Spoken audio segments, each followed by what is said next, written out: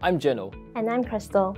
We're students at Imperial College London. We're here to share our top tips on how to prepare for your undergraduate interview. We know that lots of people worry about interviews, but try to remember, interviewers want you to do well.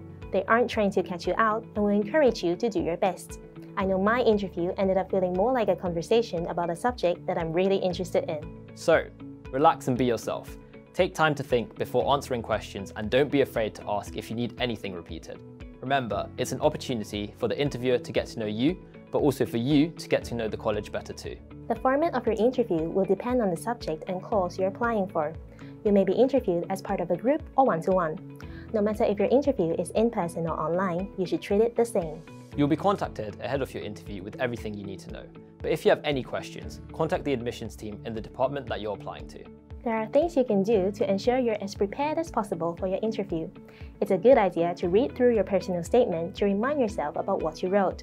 It's impossible to know exactly what you'll be asked, but interviewers will want to know why you've applied to study at Imperial and why you're interested in this particular course.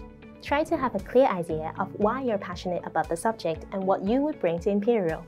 Ultimately, have a think about what makes you unique and will make you stand out from other applicants. Have as many practice interviews as you can. Ask your family, friends, teachers, or even your neighbours if they can run through some practice questions with you. Even talking to an empty room will help you get used to speaking aloud and in detail about your subject. This is definitely a technique I used during my interview preparation, and I found that helped a lot. It's also a good idea to have a think about any questions you want to ask, either about Imperial or the course specifically. Remember, it's your chance to get to know us a bit better too. If your interview's in person, figure out how you're going to get to campus and familiarise yourself with the journey. Plan to arrive early. This will give you the chance to get used to your surroundings and find out where you're supposed to go. It will also allow a bit of time if you're unexpectedly delayed.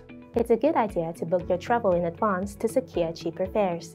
Some departments offer reimbursements for travel costs to interviews for eligible students.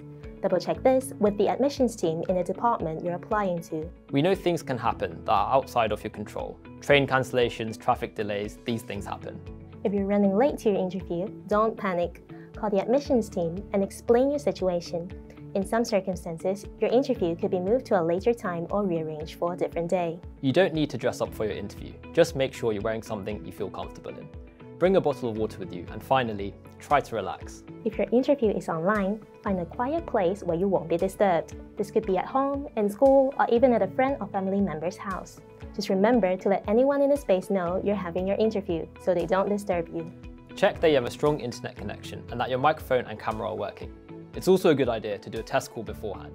Whether you're using a computer, laptop, or tablet, make sure it's fully charged or plugged in. Treat the interview as if it's in person. Wear something appropriate but that you feel comfortable in. If you have technical issues during the interview, stay calm and explain what's happening. Have the contact number for the admissions team available in case you have any problems. The most important thing to remember is to be yourself. Show your passion for your subject and try to enjoy it. Best of luck with your interview.